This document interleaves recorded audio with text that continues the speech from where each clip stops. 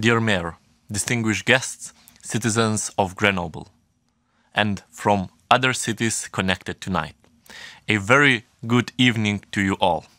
Thank you, Mayor, for this invitation, and indeed, thank you for hosting the third edition of the Biennale. I know Mayor Koffen from Essen, the European Green Capital 2017, is joining, and that Lahti, this year's Green Capital, are also involved. That's great, because in times like these, we need to build bridges. Cooperation is the name of the game. Cities in Transition is taking that to the heart.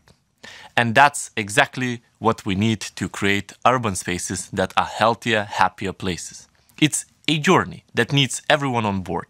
And that's why we launched the Green City Accord last year.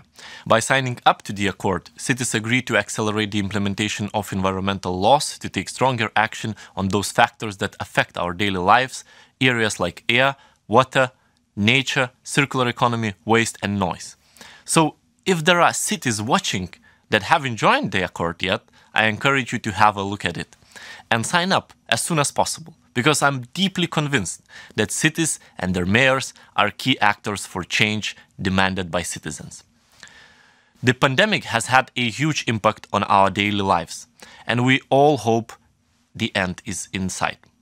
For our society, the crisis raises obvious questions like how we stop it from happening again, or most important for today, how do we recover, how do we rebuild?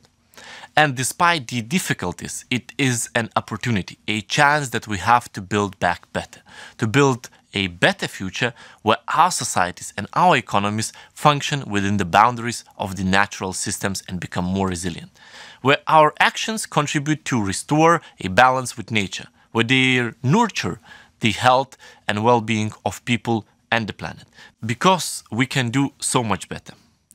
We are losing biodiversity at an accelerating pace, and the impacts of climate change are increasing. Our consumption and production patterns use up resources much too fast and contribute to increased pollution, affecting our health, the environment. But we don't have a quick fix, nor a unique solution.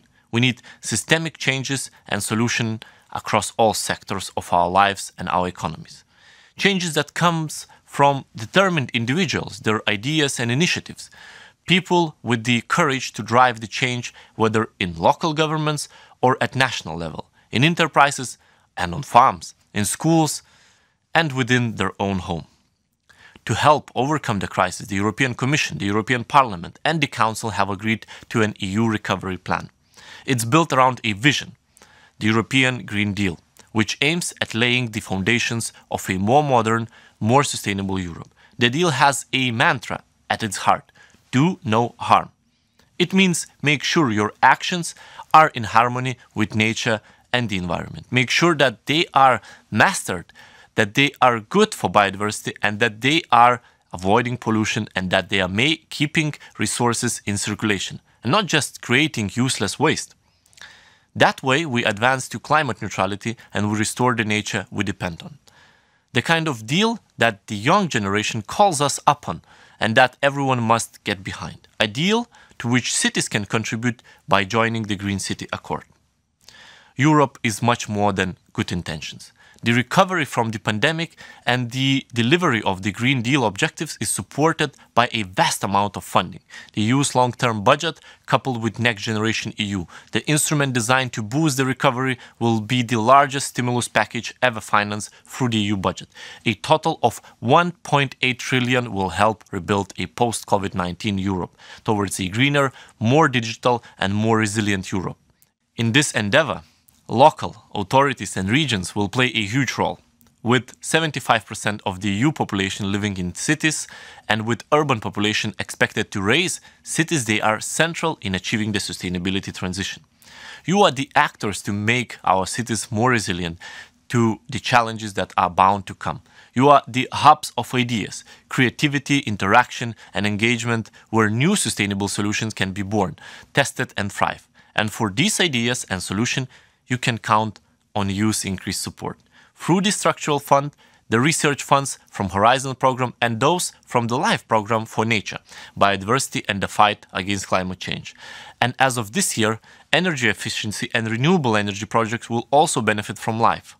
Overall, 30% of all spending from the EU budget and the recovery instrument should go towards climate goals.